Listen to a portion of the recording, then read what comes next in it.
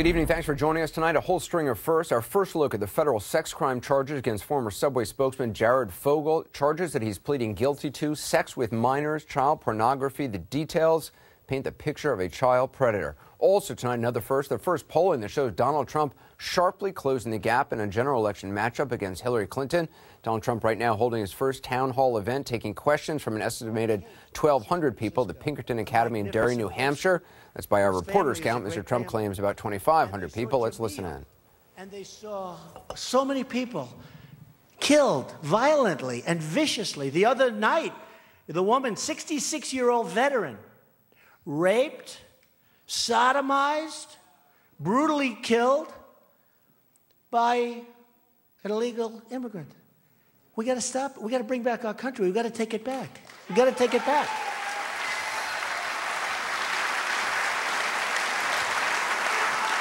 Okay. Yes, ma'am. Go ahead. Right here, Mr. Trump. Okay, go ahead. Yes, sir. Young man. Hello, Mr. Trump. Hi. My name is Caden. I wanted to know, if being president is so hard, why do you want to be president? Oh, that might be the best question I get all night. Great question. So if being president is so hard, why do I want to be president? Because I love this country, and I know that I can make it great again. I know it. For you, you know? And really for you. These folks, they've seen it, but it's for you and people your age, because when they get to be our age, if we keep going the way we're going, it's going to be a very unattractive picture. Yeah, yes, sir, go ahead. I was coming today and I went on your website to see some of your policy positions, and the only thing there is immigration reform. So I was just wondering, can you speak to any of your other plans for policy? Well, I did a big policy position on immigration, and I think most people really like it. Certainly, it seems that it's been very popular. We're going to be doing a lot of policy positions, and you know, I say this and I mean it. When I want a deal, I don't sit down and say, well, let's see, I'm going to give 14 points. You know, the press, I actually think the press, are you a member of the press? I actually think the press wants policy, you know, the so-called policy positions more than the people, if you want to know the truth. Because when I sit down, and I really enjoyed, and I really feel we've hit something special with the immigration policy position. It's very formally done with a lot of people, including Senator Sessions, who's a terrific guy. Terrific guy. But, you know, when I do transactions, I've made a lot of great deals. I don't sit down and say, well, let's see, I'm going to mark down 14 points. First thing I'm going to do is call somebody. Next thing I'm going to do is get on an airplane. Next, you know, it doesn't sort of work that way. You go in and you get it. Doral in Miami, everybody wanted it. I heard it might be available. I got on a plane, I went down, I scooped it up before anyone knew what the hell was going on. Does that make sense? We got to, you know, we have to have flexibility. When you do 14 points, you know, the second point may change. And it may be much better than the second point you put down on the policy position. Maybe much better. And that will throw off the rest of the points. But they'll throw it off for the better. I'm doing the policy positions, and I'm doing tax papers. I want to put H&R Block out of business because it's too complicated. No, it's too complicated. But when it comes to policy, I'm going to give you wonderful policy positions, but I just want to tell you, the great people, and this is including politicians, of which there are very few, but because they're only good at one thing, and that's getting reelected, and that's really all they care about, if you ask me. But it's really true. Are there any politicians in the room? Because there are. I'm not talking about you. I'm talking about everyone else. But if you look at policy positions, we're going to be putting out some very good ones, but you need flexibility. And if you don't have flexibility, you're not going to make the great ones. I mean flexibility in the proper way. The proper way. As an example, I could give you policy on dealing with China. China is killing us. China has taken so much of our wealth. They've taken our jobs. They've taken our businesses. They've taken our manufacturing. They've taken our land. The land? Let me think about that one. The way they're going, they'll have it pretty soon. But China has taken so much from us. And then think about it. We have rebuilt China. Somebody said to me, and I said, wow, that's a harsh statement. It's the greatest theft in the history of the United States. Now, I have great respect for China and their leaders. And hey, look, the largest bank in the world is from China. They're a tenant of one of my buildings. I love China. I think it's great. But we don't have the people that know what they're doing. So we have lost. You can't just go say, I want power. You go in. They just devalued their currency the other day. 2 decades, the biggest they've ever had. They're killing us. You know what that is? They call it a sucking action. Every time you see them, you know what the sucking is? They're sucking the jobs and the money right out of our country. That's what they're doing. We've rebuilt China. You go in, not to mention the name George Washington Bridge, because I know that's a very ticklish name around here, but you go and you see the George Washington Bridge. They have many bridges that are bigger going up. They have bridges, they have roadways, they have airports. Other countries, same thing. And we're like a third world. Have you seen LaGuardia Airport recently? It's like a third world airport. Kennedy Airport, like a third world airport. LAX in Los Angeles. Newark Airport. All of them. We're like third world. They're taking our jobs, they're taking our money. And here's the beauty. We owe China $1.4 trillion. So think of it. This is like a magic act. They take our jobs, they take everything, and we owe them money. How does that happen? It's magic. It's magic. On their side, not on our side. That's not going to happen with Donald Trump. That's not going to happen.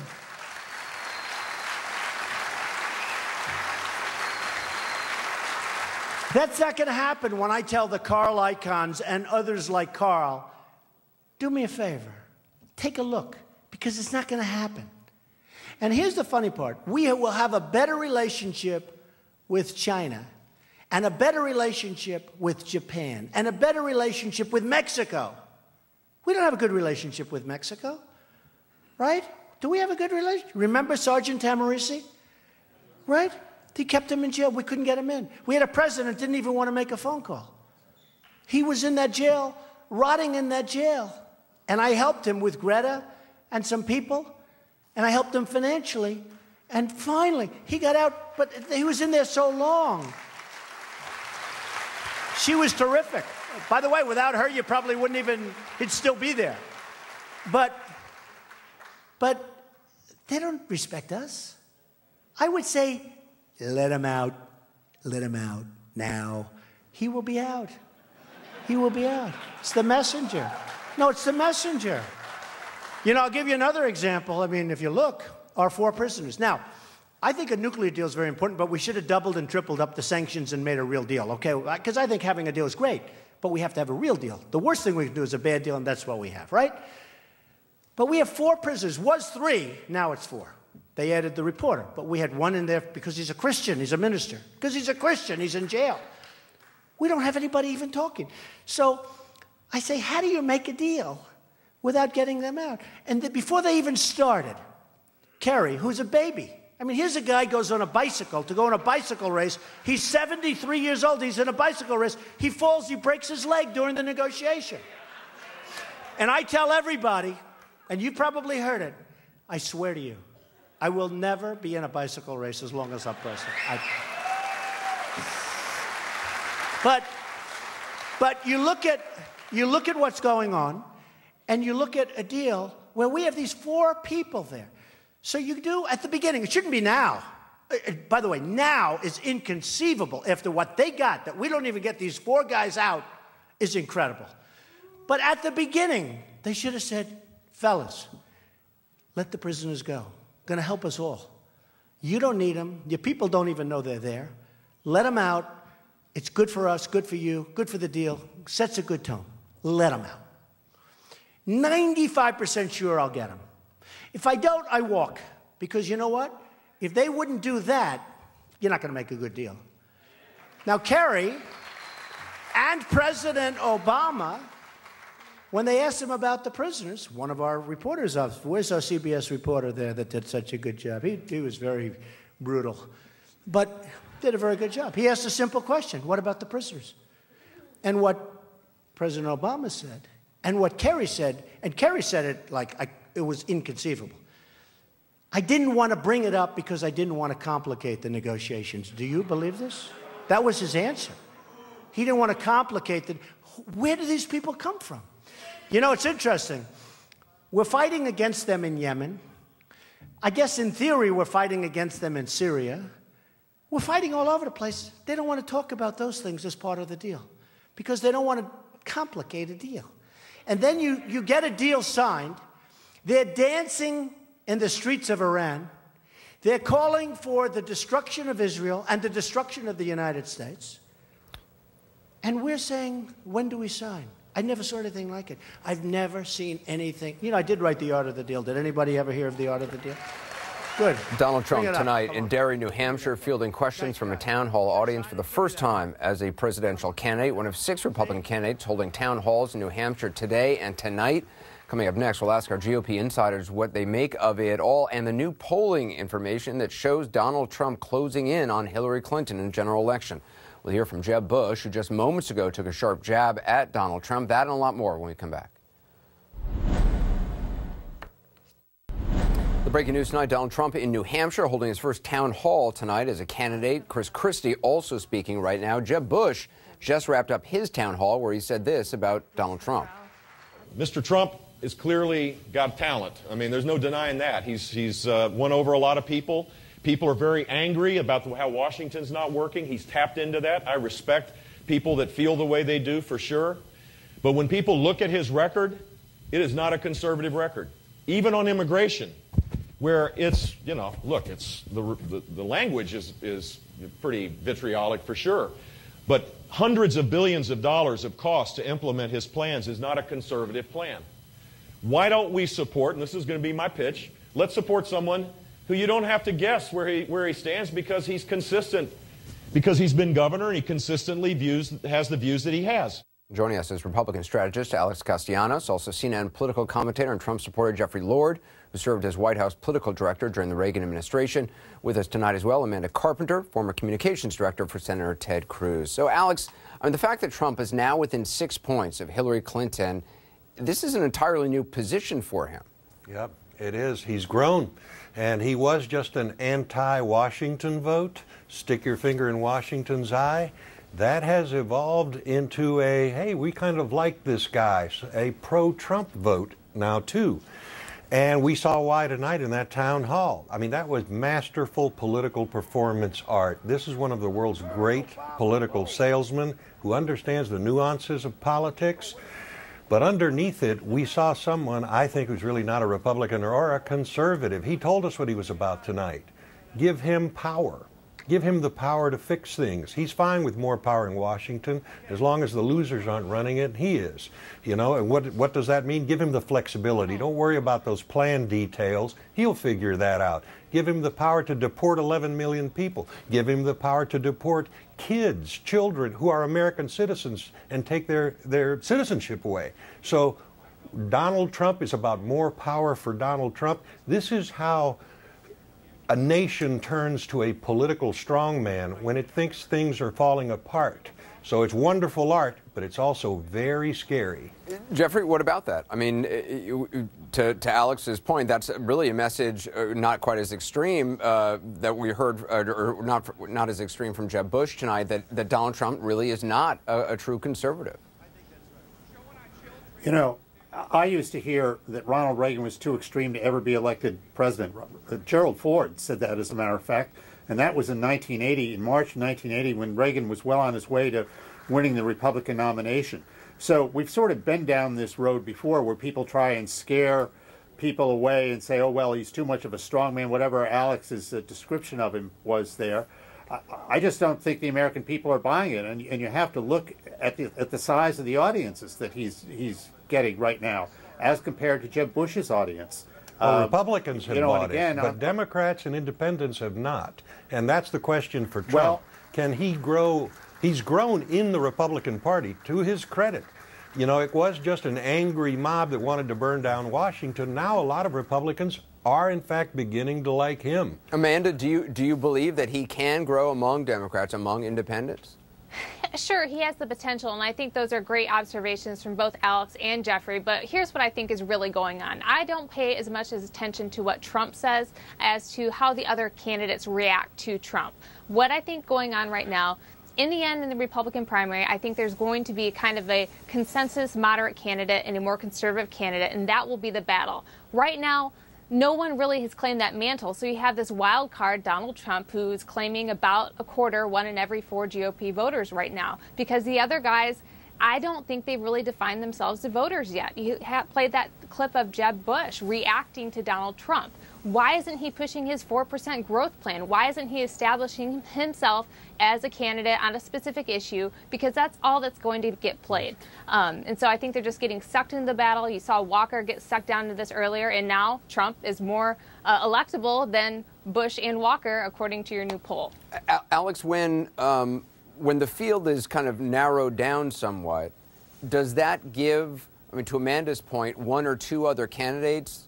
I mean, does Trump have a lot more growth within the GOP, or do you know, if the field is lessened, do 1 or 2 other candidates get more of a boost from that?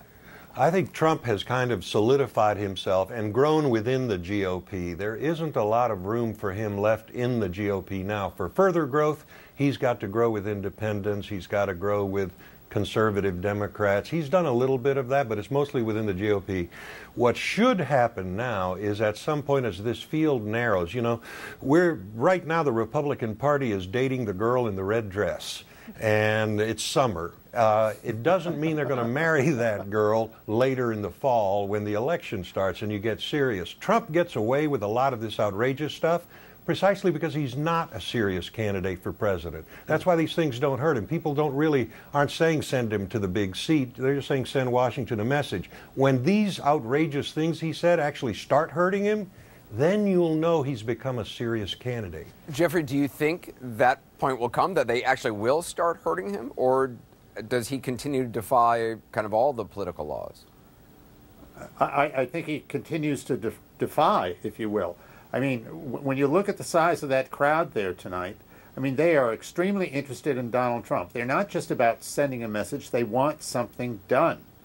And, you know, I have always believed that we were going to get down, long before the Trump phenomenon sort of began, that we were going to get down to 1 insider and 1 outsider. I think we know who the outsider is. The question is, who's going to be the other? And as that CNN poll revealed, boy, he's leading Jeb Bush in all these categories by, you know, as much as 30 points in some cases. That's a pretty interesting set of numbers right there. Amanda, do you think the people, though, in that audience are that a percentage of them are there just to kind of be part of the experience and to see what it's all about, not necessarily because they think they want to end up sending him to be in the most powerful position in the world? Yeah, I think there's a huge curiosity factor, and apparently, Alex, I'll stay away from the red dresses coming up from now, but it is sort of that idea. Let's see what he's about, and I think it's very interesting. You can't put him in a box. We know he's not a conservative. He's not a Democrat. He's not quite an independent. People are trying to figure out what he is. That's interesting. He says provocative things. He pushes other candidates into taking other positions. And so it is part of a show. But that said, you know, a quarter of the people are very intrigued and are willing to give him a vote. I think those people could go to other candidates eventually. They'll find other people to date, to continue that analogy. But the other candidates do have to woo them to some degree in the coming months. All right. Amanda Carpenter, great to have you on. Jeffrey Lord, Alex Castellanos as well. Coming up, much more on the new CNN poll that Amanda and Jeffrey just mentioned on how Donald Trump stacks up against Hillary Clinton. Coming up next, Mr. Trump's conversation today with our Chris Cuomo talks about where he gets his military advice and what shapes his view of the world. Some fascinating answers and questions from Chris when we come back. Think that this could turn out to be a criminal situation? Donald Trump tonight just wrapping up his first town hall, taking questions from voters in Derry, New Hampshire. Earlier today, he fielded plenty of tough questions from New Day's Chris Cuomo. The conversation airs as a CNN special report right after us at the top of the next hour. Here's some of that interview. When you think about ISIS and what you do to stop them, How much of it for you is about the military? How much of it for you is about doing other things, political things, to strengthen the regions that they're preying upon? Well, I think a lot of it is about the military. And I think one of the things I noticed in your poll, I came out way, way ahead of everybody on the economy. And a lot of people weren't surprised to see that. But I also came way out ahead on the military. And ISIS specifically. And ISIS. I think that I will be a great sleeper on the military, because people wouldn't think it's my strength, but I think it would be one of my strengths. I want to build up our military. I want to have such an incredible military that nobody's going to play games with us, nobody's going to mess with us, and hopefully we won't ever have to use our military. I would build up our military so strong, so powerful that nobody will mess with us. So you said something earlier about the poll, that you came out ahead on ISIS. That was a surprise to people. One of the reasons... But not to me, because I talk about it a lot. I understand. But one of the reasons it might have been surprising is something else you said, which is that you get a lot of your military analysis from watching television. See, I didn't exactly say. I watch your show, and I watch other shows. And you have one of the best generals, best every retired people. We have great staff. Frankly, probably better than I could get. In all fairness, you know, what do I know? I'm a man that made a great fortune. I'm going to make our country rich, and I'm going to make our country great. But you know what? You do, and get me the right generals, and I'll see 4 or 5 generals. I'll see all sorts of people. You'll even stoop down to the colonel stuff. You go all over the place. But you have a lot of different people, and so do other shows. And they're really good people. And I watch that, and I read the Times, and I read the Wall Street Journal, and I read lots of other newspapers. But you need a team, don't you? And I read magazines, especially Time magazine this week, because I'm on the cover, okay, so I especially will read that. But I read magazines, and I read other things. Yeah, sure, I need a team. But, you know, by the time you get to a problem, you know, we're talking a long ways away, it's going to be changed. You're going to have a whole different set of, I mean, different countries will be run by different people, in all fairness. But you'll have someone like your opponent, Jeb Bush, who says, I have a policy team, a staff. He doesn't have one. He says he does, okay? Look, he's a very low-energy person, Jeb Bush. He's got very low energy, which is okay. It's good if you want to lead a long life. But he's a low-energy person. Perhaps he sits down all day long with a particular general. But you know what? I can get a lot of information in a very short time. Now, I've met with numerous people. I was given the biggest award by the Marines the other day, just about one of the biggest civilian awards by the Marines the other day. I was with all of the Marines. I was with the head of the new head of the Joint Chiefs of Staff, who's a very impressive guy, at the Waldorf Astoria the other night. I was given, you know, one of their most distinguished awards, which was a great honor for me. So you're saying they respect you? I think they do. I mean, well, I got the award from them, and they presented it to me, so I think they do. But when I say that, a lot of people thought that was very smart. You know, I watch all of the shows. You get the best people, you know, because even the generals want to be on television, right? Or they're retired generals in many cases. But I see a lot of good things by watching your show and other shows. And it's really nothing to be laughed at or scoffed at. And Chris Guillemot joins us now. He was talking about this award he got from the Marines. Do you know what he was talking about? Yes, but I don't think it was exactly what he thought he was talking about. He didn't get an award from the Marines, as far as we know. The Marines put out a statement saying the U.S. Marine Corps hasn't presented any awards to any presidential candidates this year. It's not customary for the Marine Corps to make such presentations. So it wasn't the Marine Corps. It was a charity that has the Marine Corps name in it that's actually a law enforcement charity, and that's who he got the award from. Okay. You also talked about his position on the 14th Amendment, which says that any child born in this country is an American citizen. How does he plan to reverse that? He really doesn't. And this is what, you know, you've sat with him a couple of times, and I think you're going to get a different look at Donald tonight, Donald Trump. This is the front runner, Donald. This is him being a little bit more cautious. Cautious for him. Right. He says, oh, there are a lot of people who agree with me. And I say, nah, there's not really that many people who agree with you. SCOTUS has talked about this. This is a minority legal opinion you're talking about. And he goes, it would take 8 years for me to change the amendment. I think I can get it done legally. And, you know, we'll figure it out because I think we can get a law done. He's not clinging to that. He's using the power of its persuasiveness with his base, but he is not promising to deliver on it. I think he's seeing it more not as an action item, but as a statement of intent for him. It's interesting because that's what he does with, I mean, and he said this publicly, that's kind of his whole philosophy about having policies. He says it seems like a lot of things are kind of negotiable. Like, you know, he doesn't want to have a 14-point plan because during the negotiation, if point 2 doesn't work out, he wants to be able to maneuver for the best, in his words, the best deal. Yeah, So he is playing on a rational notion of variability, that things change. You have to be flexible. Right. But I think that he will see over time that that's not how this particular game is played. He's making the rules early on here, right, frankly, because the rest of the field isn't running the game on him. But eventually, while he says, well, the media mostly wants him, yeah, we do.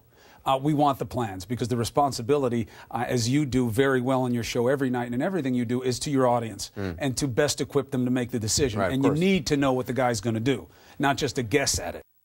Chris, thanks very much. Look forward to this interview. You can see the entire interview tonight. It's a CNN special report coming up at the top of the hour right after this program. You won't want to miss it. Coming up next, though, new CNN polling just out that shows Donald Trump's appeal growing outside Republican voters. He's now a general election threat to Hillary Clinton. We'll run the numbers.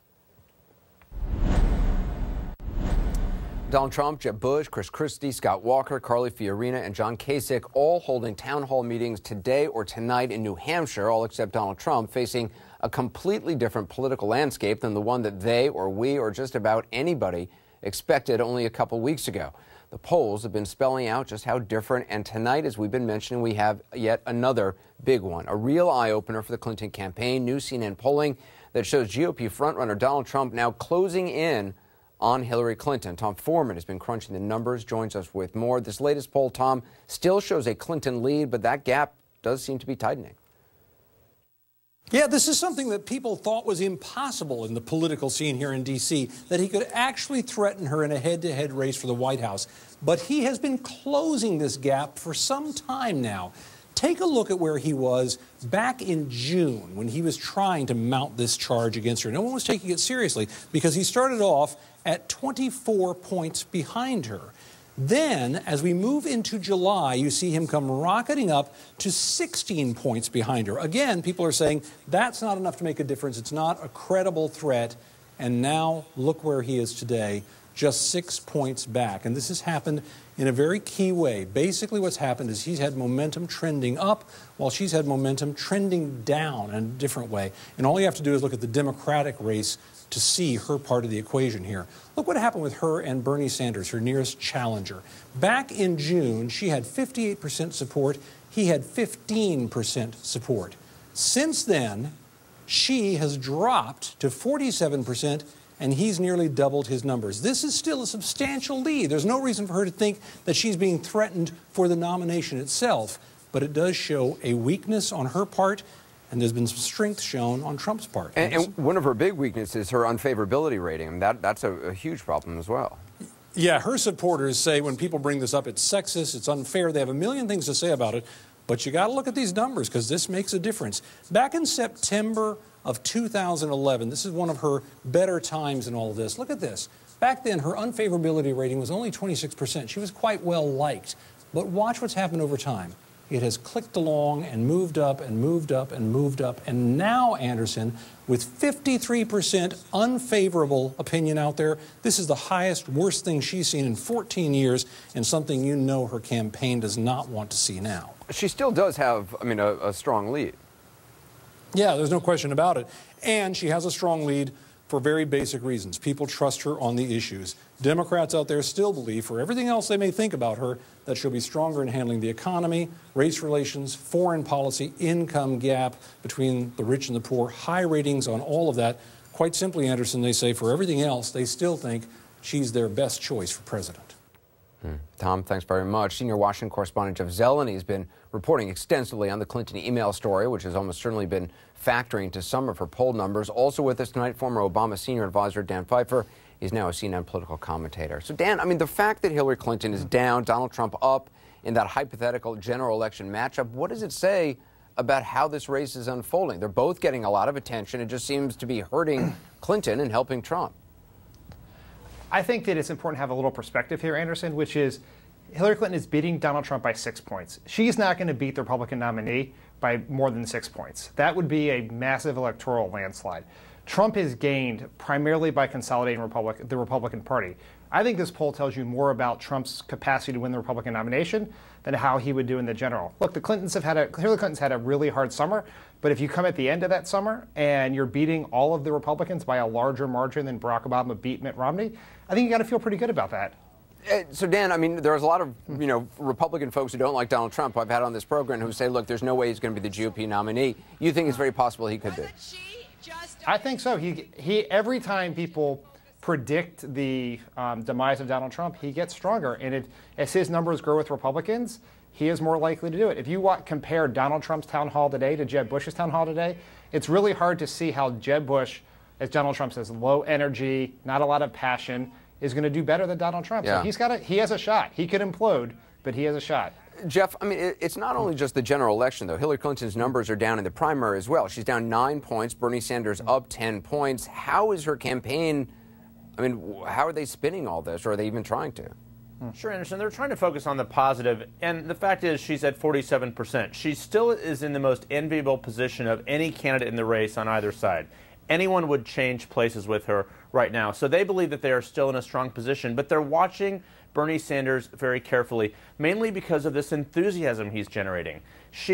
We talked about Donald Trump versus Jeb Bush. You could draw a similar comparison to Bernie Sanders versus Hillary Clinton. There just is not the enthusiasm. There's not the passion and the drive surrounding her. And perhaps that is in large degree because they put her in smaller settings or quieter town hall meetings. But this is a woman who could be the first woman president. This is a historic nature of the candidacy. But people are more excited about the 73-year-old Democratic socialist from Vermont. So the Clinton campaign is watching the message carefully. But they believe at the end of the day, his candidacy does not hurt hers.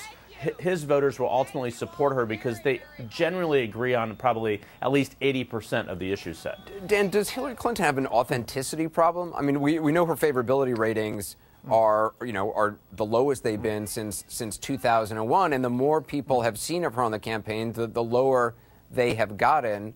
Do you think she has an authenticity problem? Because, I mean, you could make the argument that voters view Donald Trump as authentic. They view Bernie Sanders as this authentic person. Do you think they don't feel that about her? Well, I think she carries a lot of baggage that goes back to the Clinton wars of the last 20-some years.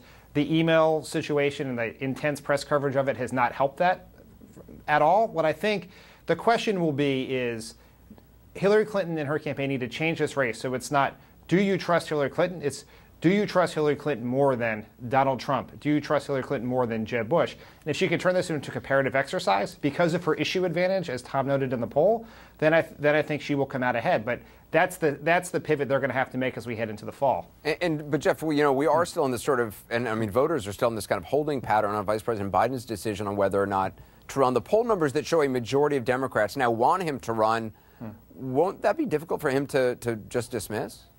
Sure. I mean, Vice President Biden has been in the public arena for so long. He loves campaigns more than most anyone I can think of. He's run for president twice before. He must love these poll numbers. I mean, 53% of Democrats want him to run. That even includes many of Hillary Clinton's own supporters. Among her supporters, half of her supporters want him to run for a couple reasons. They're hungry for a competition. They're watching all of this play out on the Republican side, and they want more of a competition. They're also hedging their bets. They are still wondering or concerned, could something happen to Hillary Clinton here? So Joe Biden, I'm told, is not going to make his decision only by poll numbers. It's an internal thing, a personal thing. But I promise you, Anderson, he loves these numbers. Who wouldn't? Jeff Zeleny, thank you. Dan Pfeiffer, thank you. Very fascinating. Just Thank ahead, you. former Subway spokesman Jared Fogle in a court today as part of his deal to plead guilty to child pornography charges and to paying to have sex with teenage girls. The details about what he's admitting and the prison term he could get next. Back up. Back up. Back up. Back up.